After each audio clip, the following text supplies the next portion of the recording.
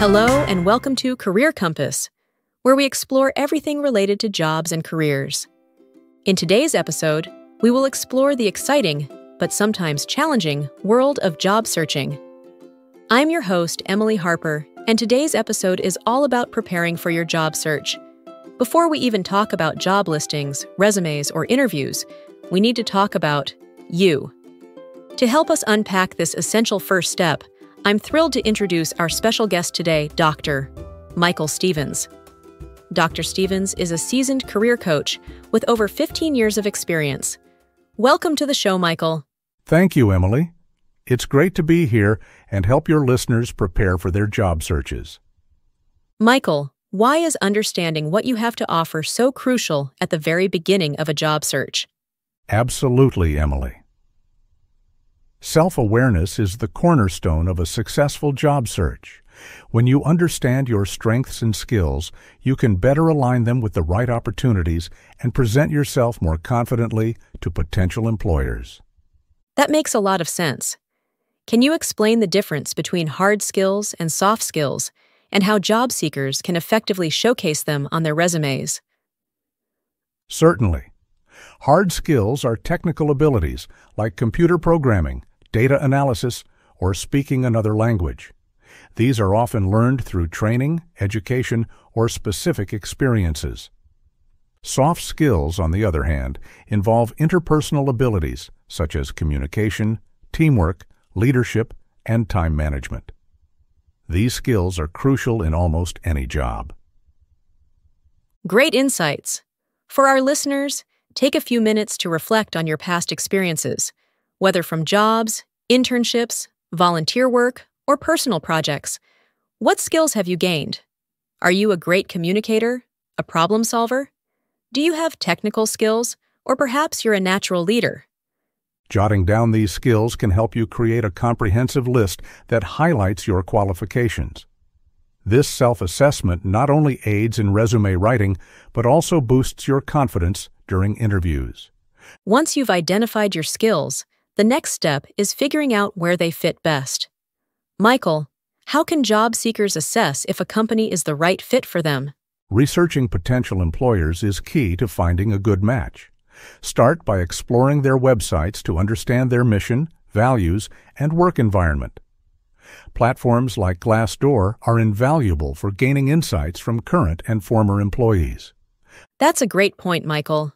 To illustrate this, let's say you're considering a tech company. Before you apply, take some time to dive into their website. What's their mission? What kind of work environment do they promote? Are they innovative, focused on teamwork, or maybe community-driven? Are they working on projects that excite you? The more you learn, the better prepared you'll be to tailor your resume, shine in your interview, and ultimately decide if this is the right fit for you. Absolutely, Emily. Additionally, platforms like Glassdoor can provide a realistic picture of the company's culture and work-life balance, helping you make informed decisions. That's excellent advice. Here's a pro tip. How important is personalization in job applications, and how can candidates effectively implement it? Personalization is crucial. Tailoring your application materials to each specific job shows that you're not just mass applying, but are truly interested in that particular role and company. Mentioning something specific about the company's work or culture in your cover letter, resume, or during the interview indicates that you've done your homework and are genuinely enthusiastic about the opportunity. Speaking of job applications, don't forget about the various job search platforms available to you. Michael, how can job seekers make the most out of platforms like Indeed, Monster, and LinkedIn Jobs? Utilizing these platforms effectively can save time and increase your chances of finding relevant opportunities. Use the filtering options to narrow down job listings by location, industry, and job type. Setting up job alerts ensures you're notified as soon as new positions that match your criteria are posted. Now let's talk about social media. You're probably using LinkedIn, right? If not, don't worry, it's never too late to start. Michael, how can job seekers optimize their LinkedIn profiles to attract potential employers? LinkedIn is a powerful tool for professional networking.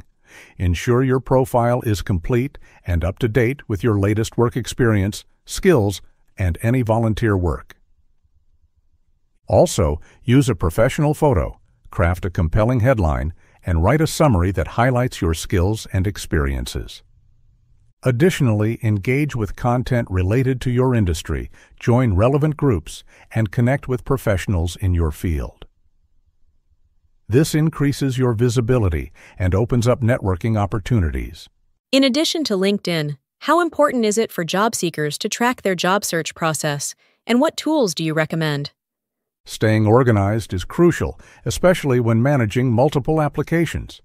Using a spreadsheet or an app to keep track of the jobs you've applied to, the companies you've researched, and any follow-ups you've made helps maintain a clear overview of your progress. Speaking of networking, let's delve into something called the hidden job market. Michael, what exactly is the hidden job market, and how can job seekers tap into it? The hidden job market refers to job opportunities that aren't advertised on public job boards. These positions are often filled through referrals, word of mouth, and networking.